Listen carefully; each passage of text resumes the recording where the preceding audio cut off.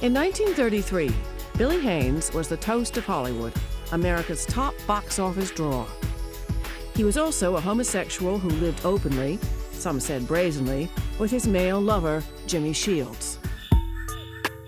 One day in 1933, Mayer delivered Haines an ultimatum. That either he could continue his contract with MGM Studios as an actor, or he can choose his partner.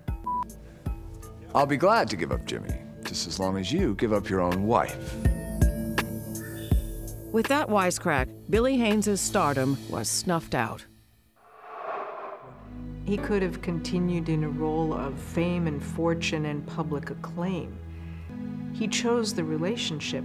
Many people can't do that. They don't have that kind of courage. What makes Billy Haines' story important is the way he lived his life, not for any great movie role or even any great decor that he did, both of which are very memorable.